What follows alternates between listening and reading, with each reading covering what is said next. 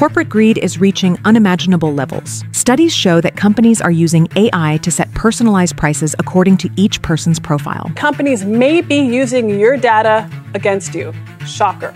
It is called surveillance pricing, and that is when a company sets the price you see based on your unique habits and demographics. A McKinsey study estimated that AI-based pricing systems can increase a company's revenue by up to 15%. We found big retailers with little regional competition can extract large profits simply by adjusting prices of essential goods like food items. Likewise, investigations by Consumer Reports detected differences of up to 116% in the price of the same online product, depending on the buyer's zip code. Surveillance pricing. That's when companies use someone's personal data, like browsing, even credit history, to sell them a product at a different price than what other consumers might see. An independent analysis revealed that Uber can charge up to 6% more when the user's phone battery is below 15%. Uber is in the spotlight as the company faces accusations from a Belgian newspaper that it can see riders' phone battery levels and changes rider fares based off of that information. Even in airline tickets, a report by the Wall Street Journal documented that some airlines achieved up to a 20% increase in annual revenue after implementing AI-based dynamic pricing systems. Next time you go online to purchase an airline ticket, there's a chance that the price you see was influenced by artificial intelligence. So, how companies are using AI to charge you more?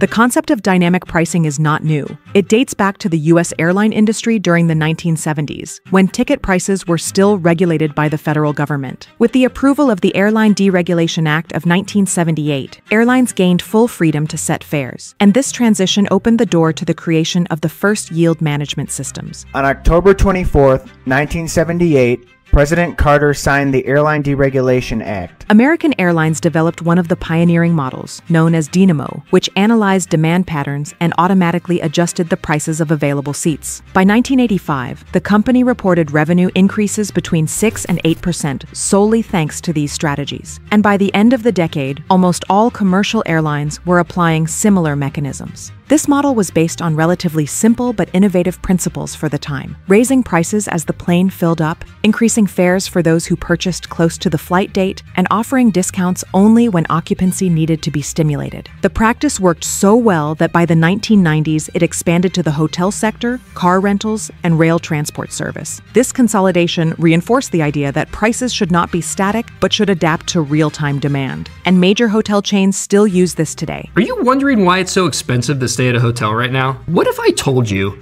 the rates that many hotels are charging are artificially inflated? In the mid to late 1990s, Hilton became one of the first chains to systematically adopt the dynamic pricing model inspired by airlines. By 1997, the chain was already using a centralized rate-setting system that compared projected occupancy, historical demand, and seasonal booking patterns in real time. The change had an immediate impact. According to corporate reports from the time, Hilton managed to increase its revenue per available room by nearly 6% annually for 3 consecutive years. It also reduced empty nights by approximately 12% in high-demand urban hotels, such as Los Angeles, Chicago, and New York. The principle was simple but powerful. If a hotel detected that 70% of its rooms were booked for a long weekend, the price rose automatically. Conversely, if projected occupancy fell below 40%, temporary discounts were activated. But this did not stop there. With the arrival of e-commerce in the mid-1990s, a second phase of expansion began.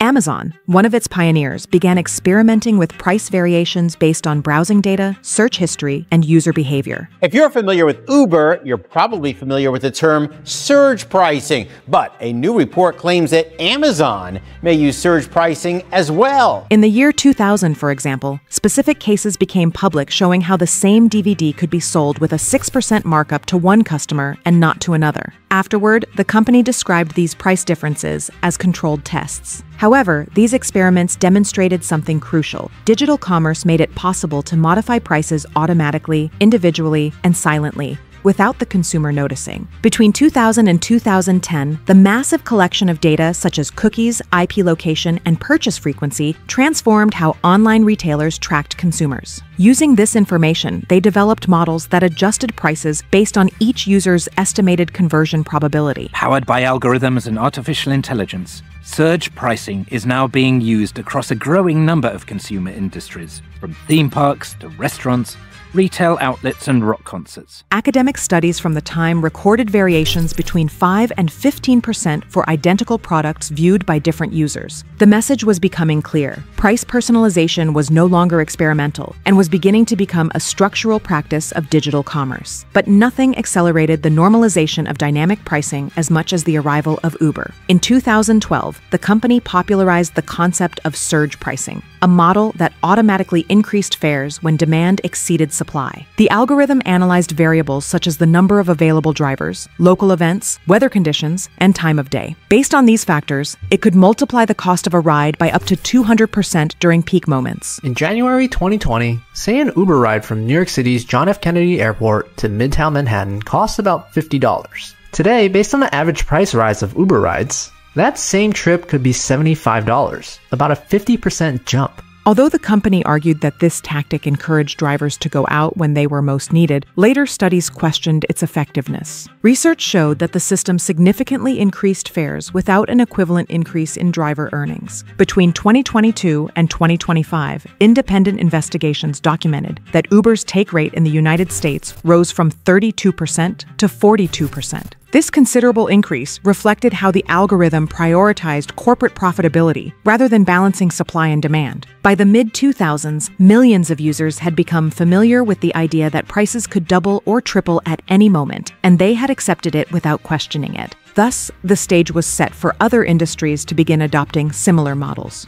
But the real leap in complexity came after 2020, when companies began integrating advanced artificial intelligence into their pricing systems. Big changes are happening at Delta Airlines. The company announced that it's ramping up their dynamic pricing, and they will actually rely on artificial intelligence to forecast demand for specific routes and set what passengers will pay for fares. Unlike previous models, which relied mainly on demand levels, these new algorithms could analyze millions of data points simultaneously. They estimated how much each customer was willing to pay. It was no longer about adjusting prices by hour or city, but by individual. AI learned from the user's history, geographic location, how many times they searched for the same item, and even how long they left a product in the cart. Some studies found that iPhone users received systematically higher prices. For example, variations could reach 15% for specific products and services due to the statistical association between Apple devices and greater purchasing power. Some online companies even boost the price if a customer is using an Apple product. Because they know people